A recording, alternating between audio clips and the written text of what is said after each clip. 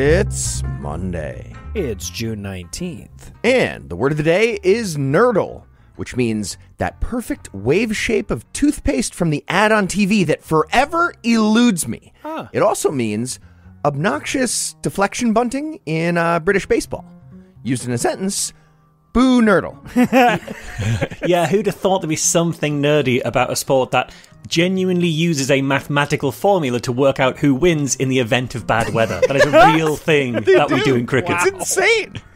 I have no illusions. I'm Michael Marshall. I'm Heath Enright, and broadcasting delayed from the States and Kingdom of Unity, we are the Skepticrats. On this week's episode, Fox News wades into a Twitter fight. The party's finally over for Boris Johnson. And Republicans buy something even dumber than Donald Trump's innocence. But first, the rest of the intro music.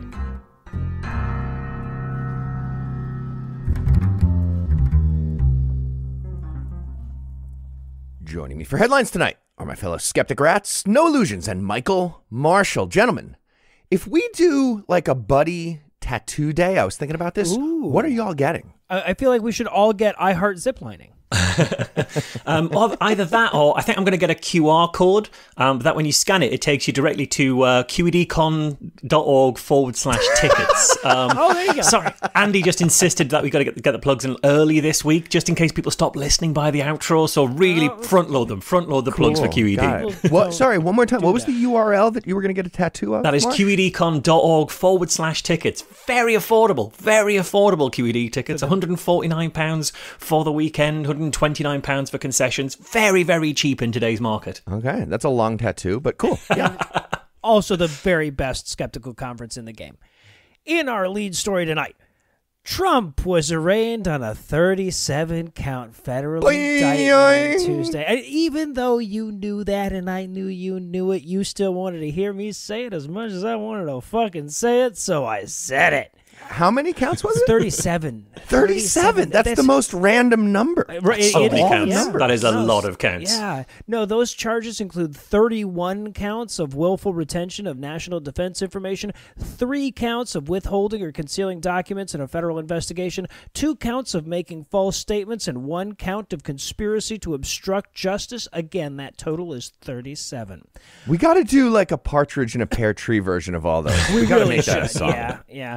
And that indictment Talk to also includes, by the way, some of the most damning photographic evidence in the history of photographs, proving beyond any reasonable doubt that Trump literally reserved a lower level of security for the nation's most sensitive secrets than I have for my Atari games. Noah would be furious if somebody put All one of in his the fucking Atari games bathroom in a and shit. box like Jesus. that. Get the fuck out of here. It's crazy. Have you, I looked at 3 of those pictures. It looks like dry storage in the back of a TGI Fridays, but with nuclear codes in little boxes. It's insane. Oh, it does, but even that's not fair because these boxes are like inches away from the toilet in Trump's Mar-a-Lago bathroom. Yeah. There is nothing dry about this storage. Okay. Well, listen, I get what you're saying, but if you've ever been in the back of a TGI Fridays, it's not dry. Okay. There's some that's fair. sloppy heeges happening at all moments in those dry storage spots. But honestly, the only thing preventing drunken Floridians from being able to nuke Cuba was that the codes were obscured by pee stains. That was the only thing holding it back. No kidding. I saw one, I think, Twitter remark about the bathroom shot, and it was like, I get that I'm focusing on the wrong thing here, but he's a billionaire, and he can't get a decorative box to put over the Kleenexes. It's just raw dogging the counter of the sink like that with the Kleenex box. Come on. No, of course, the lock her up crowd, for whom Hillary's technical but secure mishandling of non-classified government communications was the damnable trespass that justified every excess of Trump's presidency, were appalled at the thought of a president allowing his chief political rival to be criminally charged. Trump's rivals for the 2024 GOP nomination universally condemned the prosecution as politically motivated. House Speaker Kevin McCarthy sprung to Trump's defense by pointing out that, real quote here, bathroom doors do lock. And Fox News ran a chyron under a video of Biden that read actual, quote, wannabe dictator speaks at White House after having his political rival arrested, end quote. Yeah, also known as winning. That's winning. It's got to be embarrassing for Republicans getting outplayed by a senile wannabe like this. That hurts. And that defense from McCarthy is amazing because, like, yes, bathroom doors lock, but only from the inside. Right, They don't lock from the outside. Does he think the classified documents locked themselves in there to keep themselves safe? And presumably, if anybody came knocking, the boxes would just have to cough to let them know that the bathroom was occupied. That's what they were planning. Somebody's in here. It's not nuclear codes. Shut up. Now, for his part, Trump was equal parts outraged and opportunistic, right? He launched into his familiar refrains of witch hunt in fundraising emails. His website also offered an I Stand With Trump t-shirt for free with a $47 donation. And on the evening of his arraignment, he held a fundraiser in Bedminster, New Jersey, where he delivered a speech that was equal parts the worst thing a president can do is politically motivated prosecution, and if reelected, I'll do the biggest politically motivated prosecution ever. He literally promised he would, quote, appoint a real special prosecutor to go after the most corrupt president in the history of the United States of America. And then, when he realized that his supporters looked kind of nervous about that prospect, he added, quote, Joe Biden. I'm talking about Joe Biden. Yeah. So he's like, I'm going to arrest the corrupt president. You know, the old white guy. The one who often doesn't make a lot of sense when he talks. Comes across kind of creepy around younger women. He's got a son who famously does way too many drugs. Why do you all still look at me so nervous here? So my favorite detail of the post-arraignment self-pity extravaganza, though, came before the Bedminster event, and it wasn't the fact that it happened on the day before his birthday and his wife was so conspicuously absent that Fox News misidentified his deputy communications director as Melania when they came by in his motorcade. But to be fair, Trump has also tried to use the I thought she was Melania defense, so I get it. I can understand that's fair. that. Yeah, right. They're just towing the line. No, my favorite part came afterwards when he dragged a bunch of reporters and supporters to a famous Cuban place nearby called Versailles, and then he yelled, food for everyone on camera, posed for a few selfies, and then left without paying for any fucking food. Didn't buy shit for anyone. No. He's so cheap. Just money for everyone at MasterCard.com. Yeah. You just sign up for a card and they just give you money. So he's a super wealthy, powerful person hanging around Versailles, telling people they should eat but not giving them anything to eat.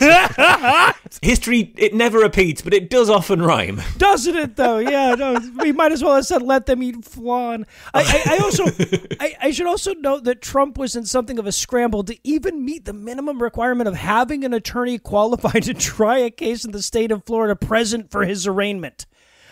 Two of his lawyers quit as soon as the sealed indictment was announced, and while they haven't officially said why they left, we got news stories immediately afterwards about how Trump refused even the most basic efforts to avoid this indictment from those lawyers that weren't, cooperating witnesses for the prosecution.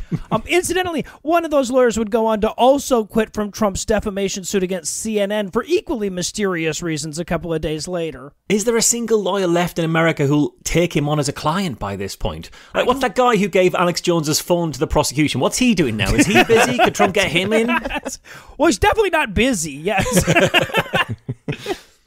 All right, so look, far be it from me to be the optimist here, but there was a time not so long ago when the naysayers were absolutely sure that they would never actually investigate Trump's crimes. And after that, there was a long period where the naysayers were absolutely certain that they would never actually indict him for his crimes. And now the naysayers are absolutely certain that they would never actually throw him in prison for his crimes. And look, eventually the naysayers will be right? That's just the nature of escalated naysaying.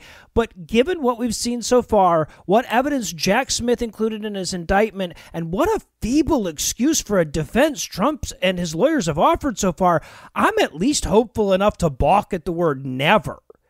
And keep it, like, this motherfucker just turned 77. At that age, 30 days could be a life sentence, okay? Yeah, and just one other detail. Thanks to the law that he signed in 2018, hoping to go after Hillary at that moment, Trump's charges might include a felony that gets up to 5 years instead of a misdemeanor that caps at 1 year. He signed it. Good. If we were writing this, it's how we'd written it. And on that note, which I believe may be the highest note this show has ever achieved, we're going to pause for a quick word from this week's sponsor, BetterHelp.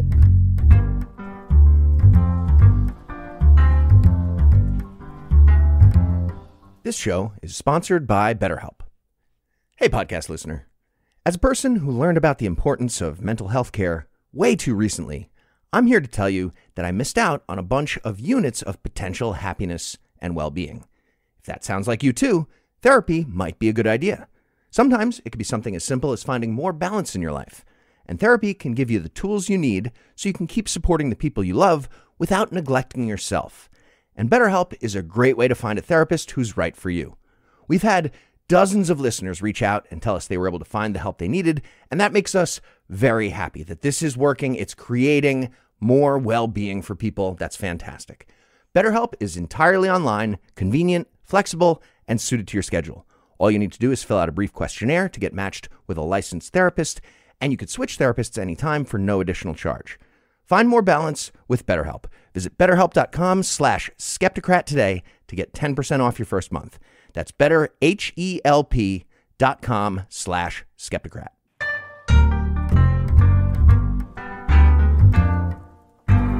And we're back. Next up in headlines, in Tuck Your Face news, Tucker Carlson and Fox News continued with their extremely messy breakup in the public restaurant of the internet last week, and it continued to be delightful to watch.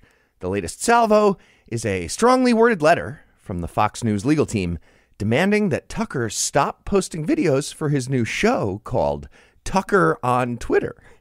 Fox is claiming that Tucker is still under contract with them, and therefore he's not allowed to produce news content for other serious journalism platforms like Twitter. And see, this is what it looks like when white men fight Tucker. This is what it looks like. That sounds And we can't look away. It's delightful. I mean, you're right, but this fight it's like Alien versus Predator in that whoever wins, we lose. Except Fox isn't so much the predator as the employer who covered for a bunch of predators for a really long time. Yeah. Well, you know, I always have said that Fox was the Wayland Yutani of the entertainment business. So, yeah. Okay, so here's a quick recap of the timeline. Tucker Carlson spent 7 years being a giant embarrassment to Fox News and, well, the entire institution of journalism. But Fox News was both of those things already, so they didn't really realize what was happening. I get it. Tucker spread so many very obvious lies that attorneys for Fox argued in court at one point that Tucker Carlson Tonight was such a ridiculous caricature of news that any lie he told doesn't actually count as defamation because the whole thing's ridiculous and you should know that. And that argument actually worked in a defamation case from 2020. Yeah. No, it's your fault for trusting us was their defense, and it was successful. And it worked. Hang on a second, though. So if you lie often enough, you become immune from defamation cases. Yes, you do. Yeah. Well, it was pretty smart of you to bring this up on a show where Eli is on vacation, because that would have been like, it's like handling a toddler a machine gun. You know, at that point, you're responsible for what they do with that. Yeah, that's on you. But eventually, with Tucker, the lies got piled up way too high, especially regarding Dominion voting systems. And Fox had to pay Dominion $787.5 million in a settlement to avoid an even bigger consequence of Tucker Carlson and their news team existing. And that's when they pulled him off the air. But his contract is still going until 2025, and it contains some kind of non-compete provision that says he can't appear in other media. So they sent him a letter to that effect, which was labeled not for publication in all caps. Interesting. Yeah, no, I'm going to guess it said something along the lines of, motherfucker, we own you lying so thoroughly that your ass has to sleep in a chair for the next 2.5 years. Yeah. Well, according to Tucker, he will not be silenced. Yeah, he will. And he's going to keep making his 10-minute squinty monologues about the real issues facing the average American, like UFOs and globalist bankers and cartoon candy mascots not being sexually pleasing to him personally as much as they used to be, which is a big problem. And according to his legal team, Fox News is actually in breach of the contract. And that's because they didn't prevent Tucker's horribly embarrassing text messages from being disclosed. Like, for example, alluded to it before, when he praised white men for how they fist fight more honorably than the other races in his head. Jesus. His lawyers are also arguing that his Twitter show is free speech protected by the First Amendment. Oh. So contracts don't count because of that. Oh, if you're paid to talk, the I argument guess from them, too. So, also, Tucker's latest video is just 30 minutes of him defending Fox News for calling Biden a dictator, including actually playing clips of Fox News in the video. So, maybe now he's back at believing that contracts do count, but sackings don't. Maybe that's where he is now. Yeah, there you go. He's a little confused. So, we'll see what happens as the idiot fight between Fox and Tucker unfolds. In the meantime, Tucker's going to keep making videos on Twitter. He's up to 4 episodes now. They're fun. In his commentary about the Trump indictment last week, Tucker made the argument that everything is classified in Washington. So the entire case against Trump doesn't count. It's all classified. Oh, I got you. So that must have been why he was so dismissive of the complaints about Hillary's emails, I guess. Yeah, no, I remember that. Mm-hmm. And in party duper news, Boris Johnson is a liar. And that's not just me saying that. It's not just his former editor at the Times newspaper who fired him in 1988 for lying about interviews. It's not just them saying it. And it's not just his former Tory leader, Michael Howard, saying it, because he fired him in 2004 for lying about an affair. And it's not just his ex-wife, Allegra Mostyn Owen, saying it, who left him in 1993 for lying about an affair. And it's not just his other ex-wife, Marina Wheeler, saying it, who left him in 2020 for lying about an affair that he had while she was having treatment for cervical cancer. Yikes. You see, when your story is about the times that Boris Johnson has been publicly rebuked for being a liar, you've got to get really specific, very clearly. specific. Sure. Yeah, no, to get the truth out of Boris Johnson, you have to ask the door guard next to him what he would say. Boris Johnson's like, I got to hire sometimes liars for the door. This is crazy. Why do I stand by the door? I shouldn't stand by the door either way. It's just weird. So you shouldn't be one of the upside down guys. So I'm actually referring to the events of just this week, where an inquiry into his handling of COVID found that he repeatedly lied to Parliament, including about all the parties that he had in Downing Street during lockdown at the very height of lockdown restrictions. And also about how he sat in Parliament saying that those parties had all obeyed all of the rules, even though he knew for sure that they definitely didn't. He even promised that his advisors had told him that all of the rules were followed at all times, despite the fact that, as we now know, and let's face it, we fucking well knew then, he'd been told the exact opposite. They were not following the rules. Which is so amazingly stupid because they're parties. Parties don't just have witnesses. They are witnesses. You put enough witnesses together, it's a fucking party. How the fuck do you think you're going to get away with that? Yeah. Hey, you think lots of people were party to the fuck? Okay, I heard it. They were party to the party. Well, I don't know if you guys even saw, just yesterday a video emerged of one of the parties in which the person taking the video says, it's okay to film this as long as you don't stream it or anything because we're breaking the rules right now. We're breaking the lockdown rules. You filmed yourself admitting the crime and you still thought you'd get away with this. Unbelievable. Will you hold this hot mic for me for a second? I'll be right back. Just hold on.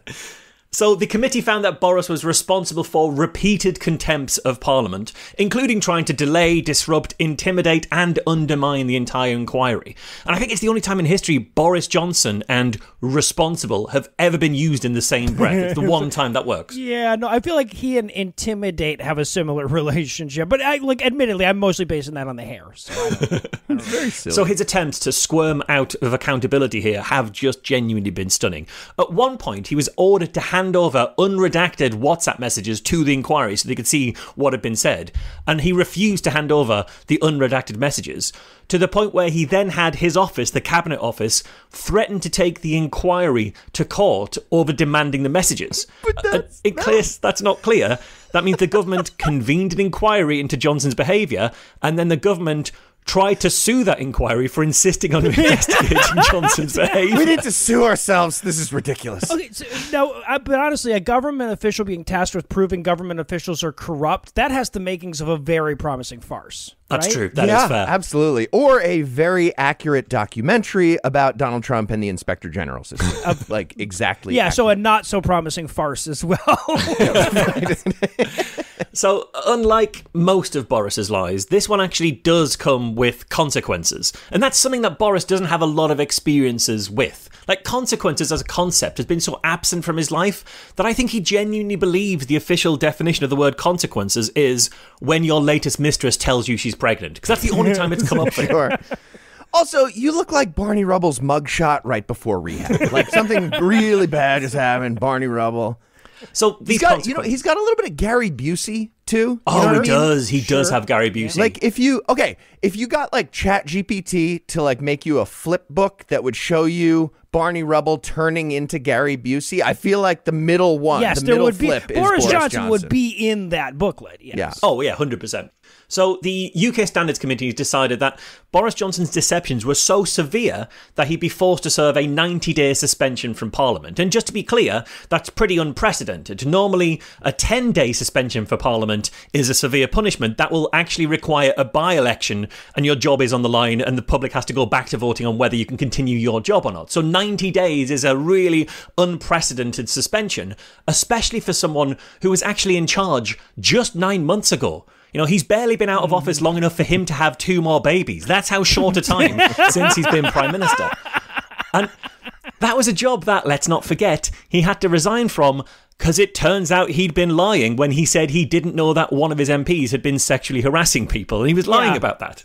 Well, so I admit I am envious of this whole consequence thing that you guys apparently have. But you have to admit, like, you know, you've been shown to lie about literally everything ever, even when the stakes are life and death in a pandemic, and therefore we don't want you taking part in the highest levels of national governance for, like, at least a season of Game of Thrones, right? Like, in an early season. I'm not talking about when they started breaking shit up at the end. That's the thing, like, even that 90-day suspension, that would have been seen as a serious punishment if Boris was the kind of MP who even turned up to Parliament regularly anyway. But ever since he resigned as PM 9 months ago, he's attended less than 28% of the votes, and many of those he's done from proxy when he wasn't even there. He spent 70 days of that time, at least 70 days, out of the country, either on holiday or doing lucrative speeches around the world. So maybe what happened was he knew that a ban of that length was coming and he just wanted to preemptively suspend himself for that amount of time. Maybe that's it. Kind of a thing, yeah. Yeah. Maybe he's just doing a quarantine for COVID. That's responsible. He's quarantining himself away. But as it is, even the punishment of being banned from doing a job he otherwise wasn't doing, even that proved too much for Boris to bear. And last Friday evening, after he knew about the conclusions of the inquiry, but days before the conclusions were made public, he officially resigned as a Member of Parliament, adding in his resignation speech an ominous, "at least for now." What? He's reserving the right to unquit later? What? He is, yes. He's saying, I will no longer be a Member of Parliament for now, but you might be able to elect me again in the future if we find an even safer seat than the one I'm currently in. That's essentially what he's doing. Once you forget about how much of a liar I am, I may well be back. Gotcha. And for anyone who is hoping that this is the last we'll have to hear of Boris Johnson, well, on Friday of this week, he was announced as the columnist for the Daily Mail, their new flagship columnist for the Daily Mail newspaper, where he's going to earn a 6-figure salary. At least until about 2026, when they sack him inevitably for lying. That's when that's going to be. That is his track record. Or way before that. I mean, just to say, he's even broken the rules with that job, because you're meant to get approval for any job you take after leaving office. For 2 years after leaving office, you have to get approval, and he sought approval 30 minutes before he announced this job. And it's a massive security risk, because he was Prime Minister 9 months ago, and now he's writing for a national newspaper. Right. That's a security risk. Okay, but that was like 7 prime ministers ago. That's true. That is true. Everything has changed so much since and it's not like he was paying attention, so he doesn't know what's coming down the line in terms of laws and regulations. He wasn't. He used to be like a monarch, wasn't he? King, I think. And in Bribe Scribe Jibe news, nobody else is having any more luck defending Trump than Tucker Carlson or Kevin McCarthy, so instead of pretending their guy is good, much of the GOP has fallen back on the old standard of pretending the other guy is just as bad. And if you make the mistake of listening to any goddamn thing Uncle Frank has to say, you're probably going to hear about that in the form of yet more allegations that Joe and Hunter Biden accepted bribes from Burisma. Now, you'll recall this allegation from Trump's first impeachment. It was that allegation Trump was trying to strong-arm the Ukrainian government into making in exchange for that military aid. But according to the latest iteration of the lie, Trump was doing that despite already having evidence of that crime, including recorded audio of Joe Biden committing it. Playing coy. I guess, yeah. Now, and this isn't coming from some fucking random brainless conspiracy theorist nut jobs, by the way. It's coming from brainless conspiracy theorist nut jobs in Congress. Yeah, again, they're doing that again. Yeah. It already came from the idiots in Congress a while ago, but they needed something loud and shiny to jingle for Uncle Frank this week, and they had nothing, so they were like, Jingly Ibid? Huh? Yeah, right, yeah. Ibid Jingly, huh? You want to go out, Ibid? So here's a thought. Have you guys thought of appointing fewer conspiratorial idiots to Congress? Because, at least in the UK, in UK democracy, our MPs only turn into conspiracy theorists once they're in office. But the fact that they believe stuff that isn't true, that shouldn't be their campaign strategy, or a successful campaign strategy at that. Oh, God. Have you thought? I live in the state that gave us Marjorie Taylor Greene, Marsh. I think yikes. about that. I have to get lotion when I think about that, okay? So the latest go at this dead horse began on May 3rd when Iowa Senator Chuck Grassley and Kentucky Representative James Comer issued a press release with the following headline, quote, Grassley Comer demand FBI record alleging criminal scheme involving then VP Biden, end quote. And basically, so they're running a play that goes, the truth is written on his balls. Why won't he show us the truth? Right? They're alleging that there's top secret information that suggests Biden's a crook, and they're demanding that the FBI just show everybody all their top secret stuff to prove that it's not there. And then when the FBI refuses, they pretend that that's evidence that there really is some damning thing that Biden is covering up. Yeah. And speaking of which, I asked the FBI about Chuck Grassley hunting orphans in a hedge maze. Not a word in response, like all redacted. Now, interesting. I should say there is a real allegation at the heart of this thing. It's an allegation that was made by a foreign intelligence asset, which is a big part of the reason the FBI doesn't want to post that shit on Twitter. Now, eventually and reluctantly, they did agree to let senators view a redacted version of the report. Right, but to be fair, that's only because the only unredacted copy of the report is currently lying on top of a box next to a spare toilet roll in the Mar-a-Lago bathroom. Yeah, so right. It's all they had. Okay, but to be clear, they've seen the balls now. The balls were even shown to some people, and they're like, but show us the fold under the wrinkle or whatever. Exactly right. Yeah, we didn't even see the taint. But all this proved was that there was an allegation. There was no evidence offered that it was true. Right? The specific allegation is that Burisma paid $5 million to Joe Biden and another $5 million to Hunter in exchange for Biden's complicity in a cover-up. $5 million, by the way, that the GOP-led Congressional Oversight Committee can find no evidence of, despite the fact that digging through Hunter's bank records seems to be their full-time fucking job at this point. Yeah, that's all they're doing. They found nothing. These are people who do evidence like... blind guy sniffed out Hunter Biden at a strip mall computer store in fucking Delaware, and that's definitely real. They can't even come up with a very obvious lie for this one like that. I mean, so that's true, but look, that's just the price of high office. If Hunter Biden didn't want people going through his whole life with a fine-tooth comb, he should never have had a father, I guess. Right, I guess that's the only thing he could have done. It's its own damn fault. Now, and in case random unsourced allegations that the FBI clearly didn't think were credible enough to follow up on wasn't dismissible enough for you already, I should point out that there is every reason to believe that this complaint was brought to the FBI by none other than Rudy Four Seasons Giuliani at precisely the same time the CIA was warning all their intelligence officials that Giuliani had been compromised and was likely peddling Russian propaganda. Right? In fact, Bill Barr actually assigned a dude whose whole fucking job was to vet allegations coming from Russian sources because there was such a flood of useless misinformation pouring out of the Kremlin at the time. Right, because of Giuliani. Yes. We had like a Giuliani correction guy. Yes. Hired, dedicated, yeah. And just a reminder, the director of the FBI, Christopher Wray, is a Republican who got picked by Donald Trump.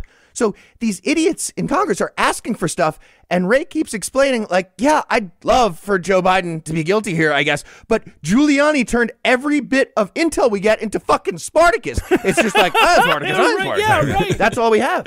And also, I should point out, by the way, that the interview where this allegation was made happened in 2020. Trump was still president then. So Grassley and Comer's roundabout allegation is that Trump's Justice Department was politically motivated by a future president, despite the fact that their boss was so desperate for any allegation against Biden that he was willing to fucking bribe Ukraine for one. Okay, but now I'm picturing, like, future Joe Biden arriving back in time, naked in one of those Terminator blue bubble things. I need your clothes, your boots, and none of your malarkey. That's in my head.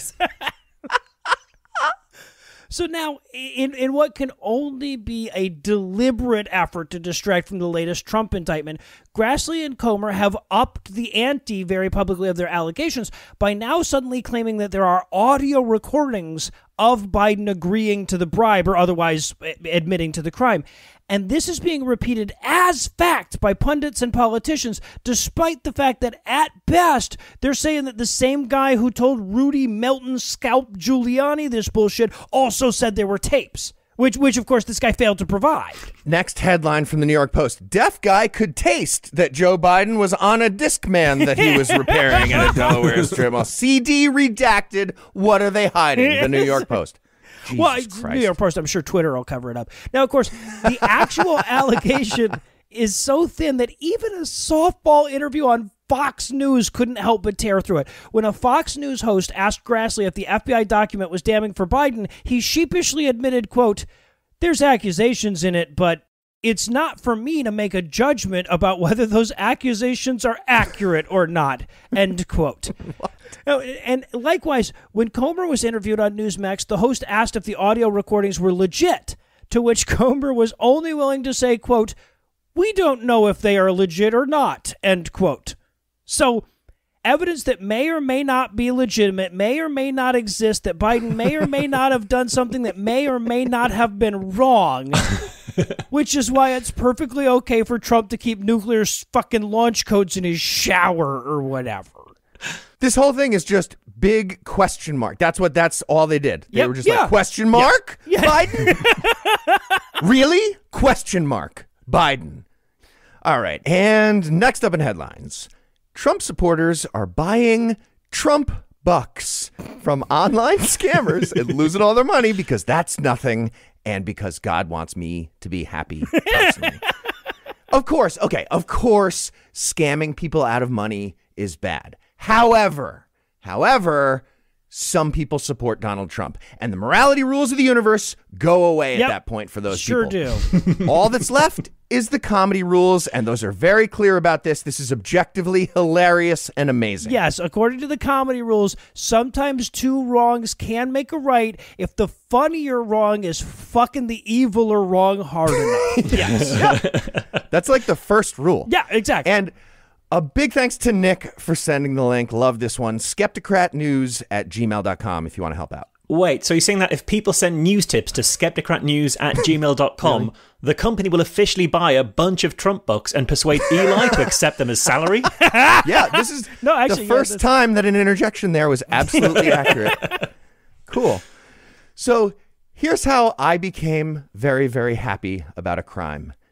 Donald Trump's followers still think he won the 2020 election, of course, and they congregate on conservative-friendly social media sites to cry about it. The sites have names like Truth Social at the top, but if you look closely, it also says, "We're idiot boomers who don't know how the internet works. Please don't scam us. Please, please don't, because we'll definitely fall for it."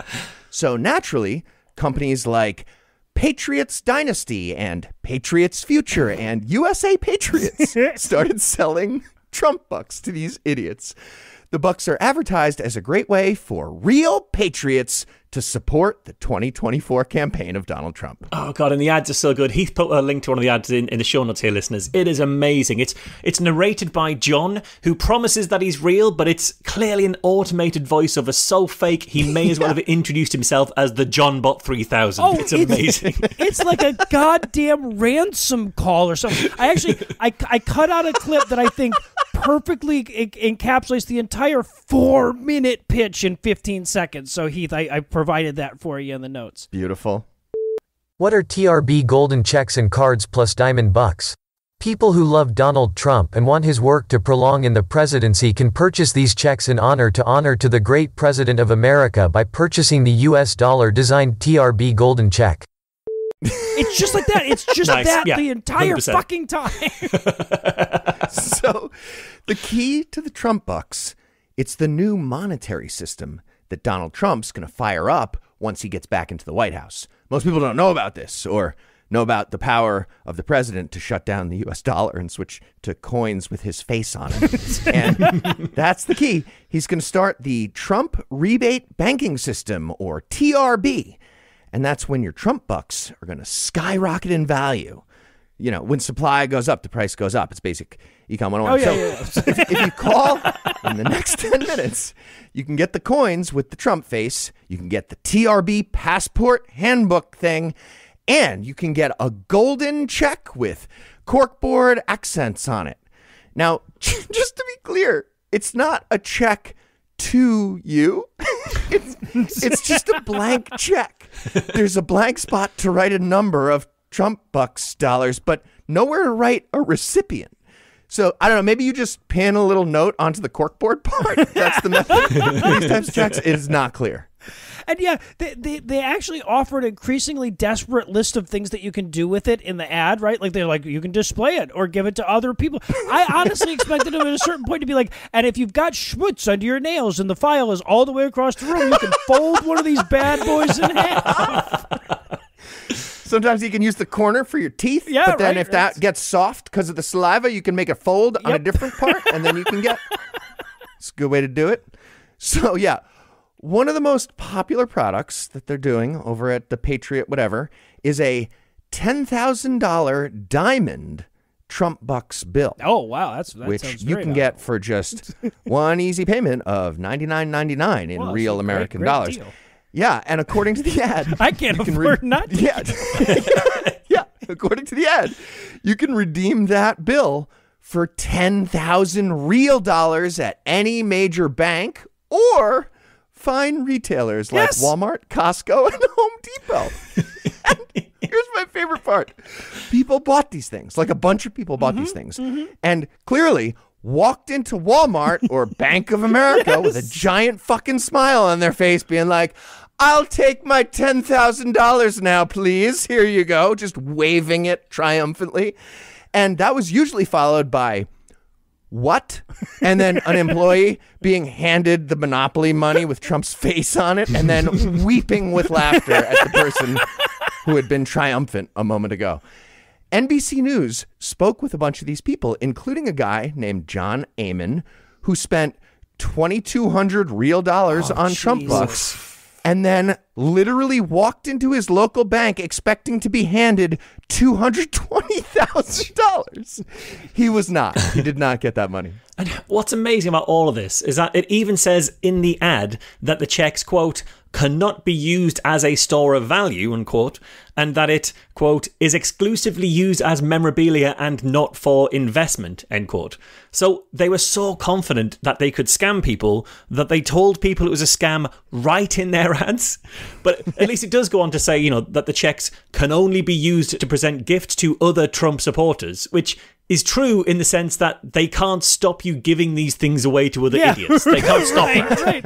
Well, but to be clear, the ad also talks about a membership card that was, quote, issued by Donald Trump to allow Trump bucks holders to use Trump bucks as legal tender and deposit them in banks such as J.P. Morgan Chase, the Bank of America, and Wells Fargo, end quote. That's right before it lists all the retailers.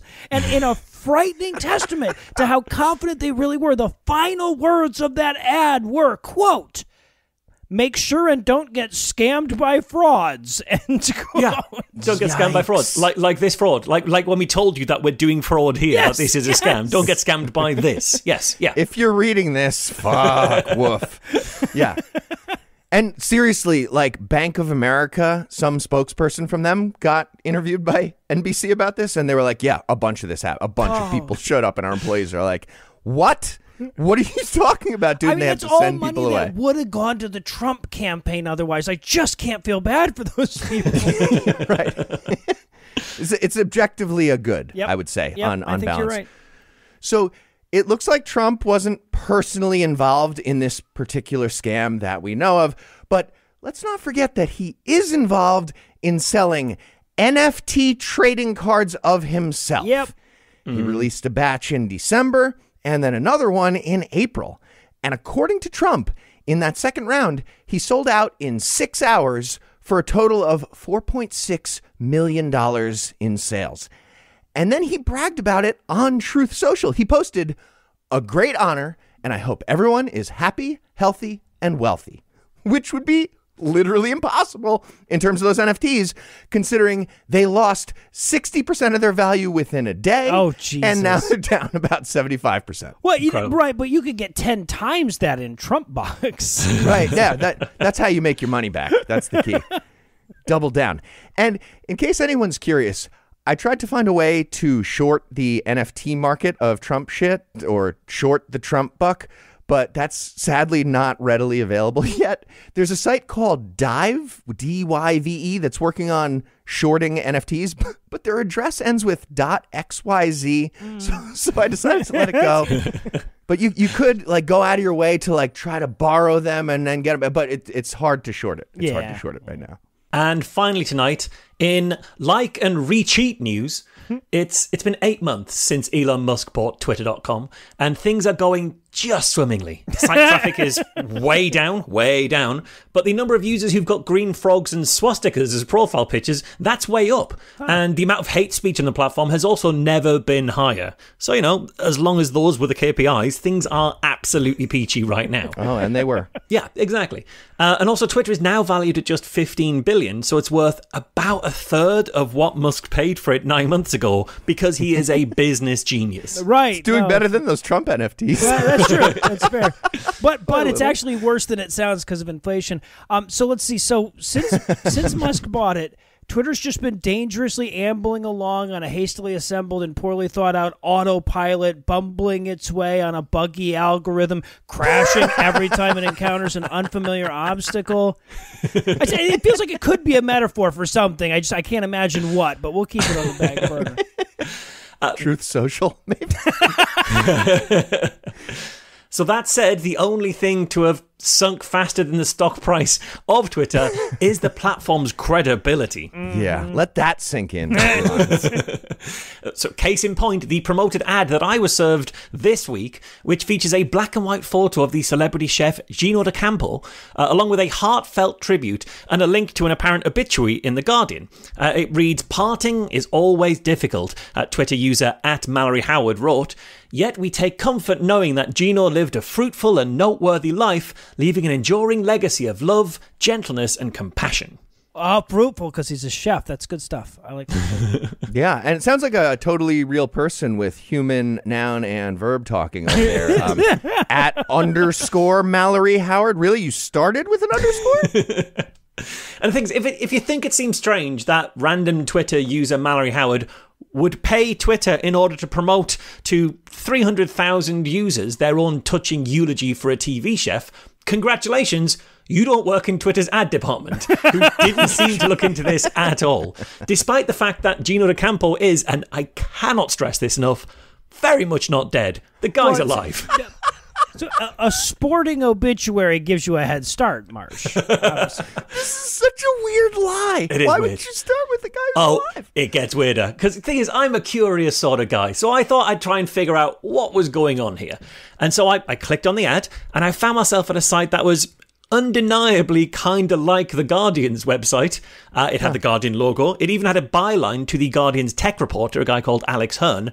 But this wasn't the Guardian website. I'd actually been sent to a site whose address was, and again, this feels kind of important, the address was musknews.sbs. And by the way, I saw that. I checked. Musknews.com is available. Oh, wow. They just preferred the dot side by side suffix. What the fuck? And it gets even weirder because this article that was meant to be an obituary was actually titled "Bank of England Sues Gino D'Acampo for What He Said on Live TV." And Unless they sued him to death, this isn't an obituary. Yeah, right. Or at the very least, it's a very roundabout one. Yeah. Yeah, really puts the bury in bury the lead. Because dead. So apparently, according to this article, DeCampo was appearing live on the Graham Norton show, a BBC One talk show, when he let slip that he has made a lot of money through various investments. A revelation which was so worrisome to the Bank of England that they immediately called up the BBC and demanded that the show be taken off air right now. Which would make sense if DeCampo had been on the Graham Norton show recently, which he hadn't, or if the show was even broadcast live, which it isn't, or if the show has been broadcast since March, which it hasn't because it's been off air between series. But other than that, this starts to make some sense. Oh, God, it's literally an article about DeCampo accidentally letting slip that one simple trick. Yeah. Do not call in the next 10 minutes. We are giving away these timeshares of NFTs. It is killing us. We are getting bankrupted. Do not try to buy our thing right now. So very, very The literal obviously, sketch from SNL. Unbelievable. So very, very obviously, this is just a big scam. But it's one that Twitter was very happy to take ad revenue from. And it's just cartoonishly scammy. You know, the article claims to be a verbatim transcript of this conversation, which definitely never happened. And it includes DeCampo explaining that the crypto trading platform that he uses is, quote, a 100% perfect solution for those who want to get rich quickly. To which Graham Norton responds, quote, sounds really good and legit, end quote.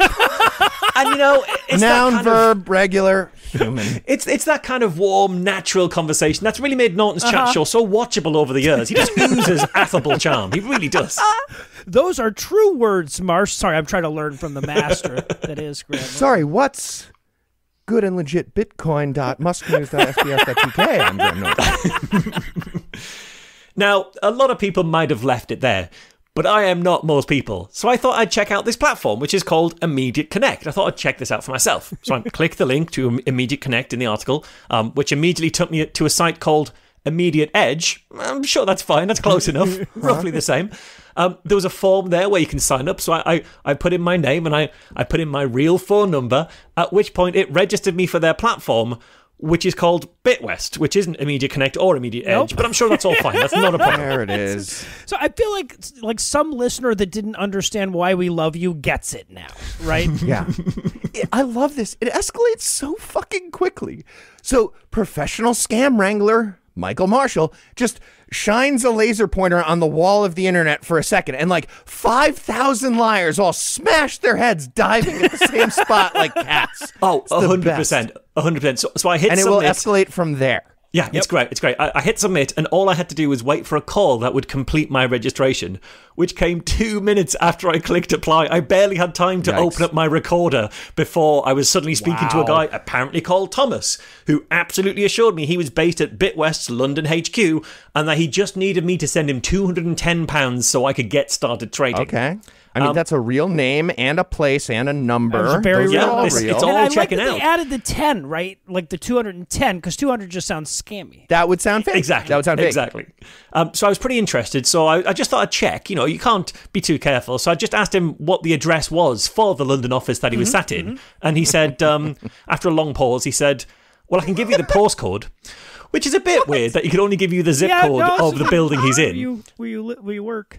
Yeah, and he gives me the postcode. It's like E1W1AW. And I said, oh, yeah, I know that. Isn't that in Farringdon, which is a part of London? And he said, yeah, that's right. Except it isn't. He's nowhere near Farringdon. He's literally like an hour's walk away from Farringdon.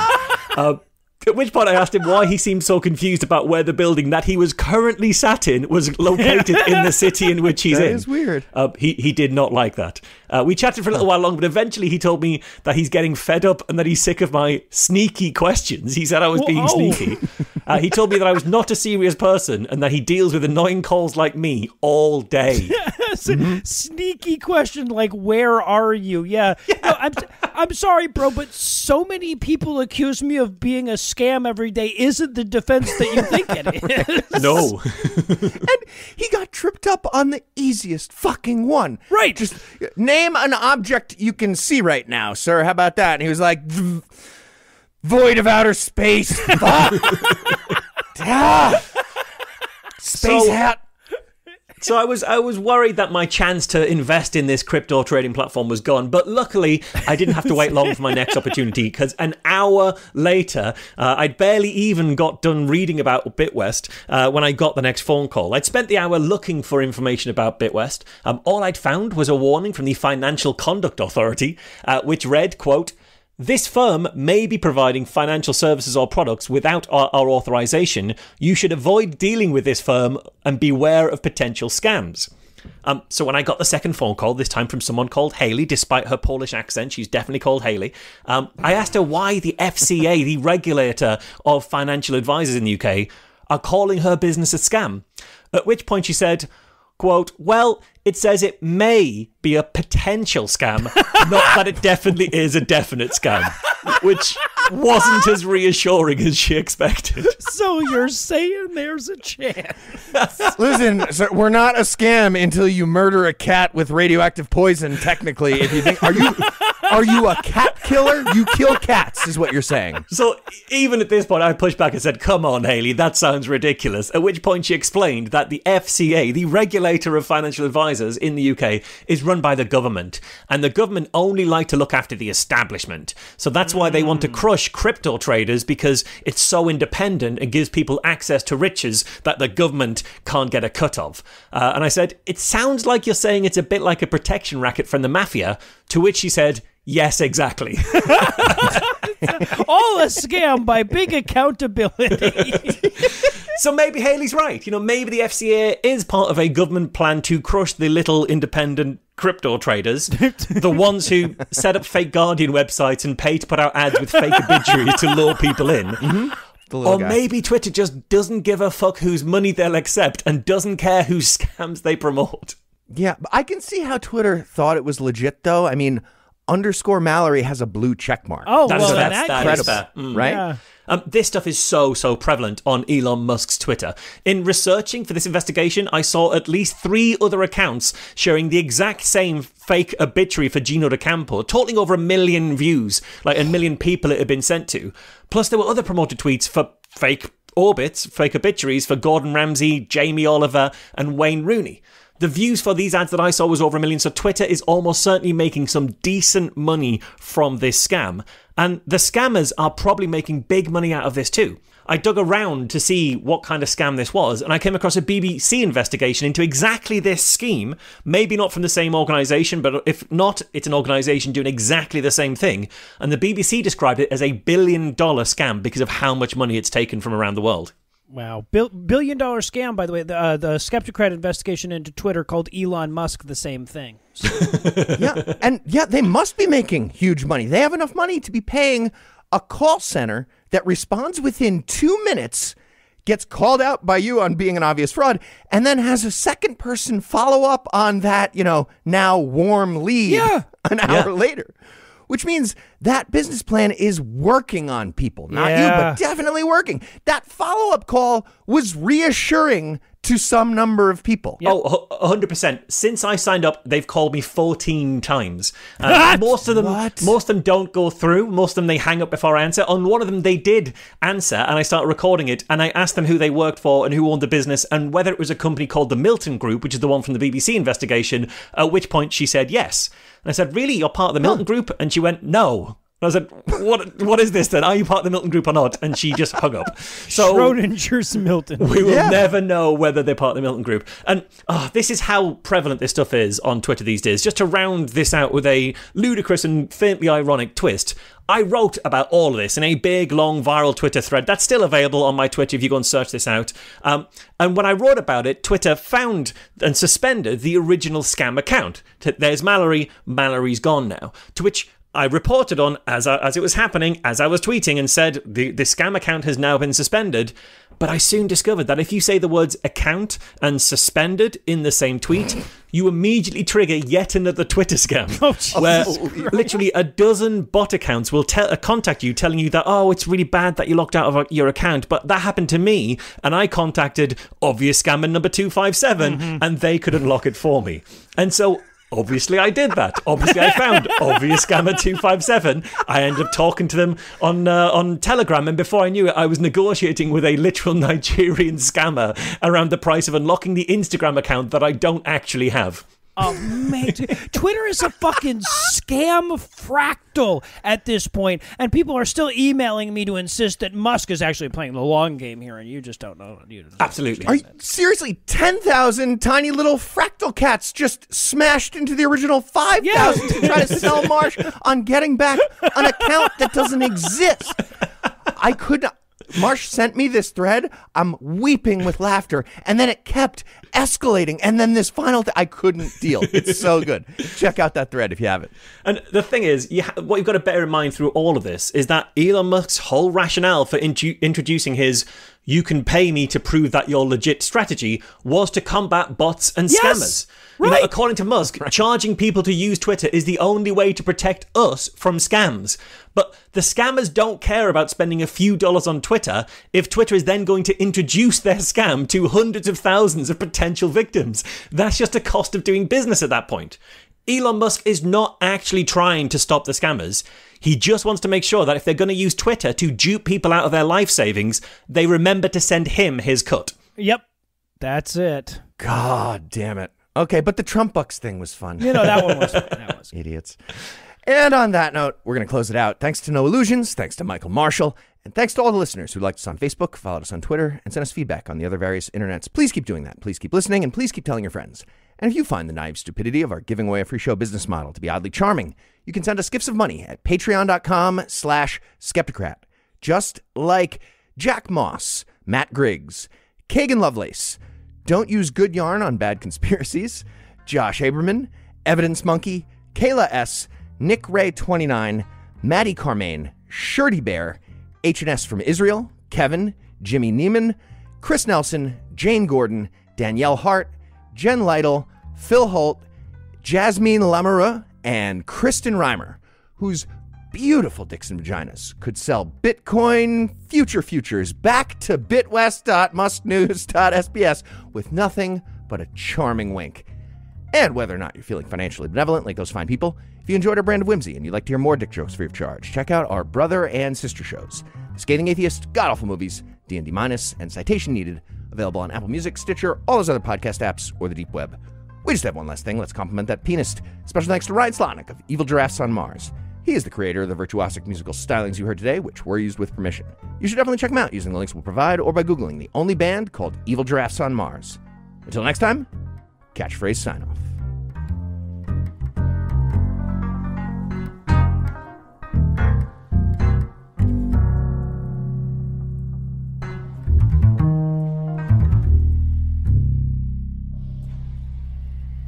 The preceding podcast was a production of Puzzle and a Thunderstorm, LLC, copyright 2023, all rights reserved.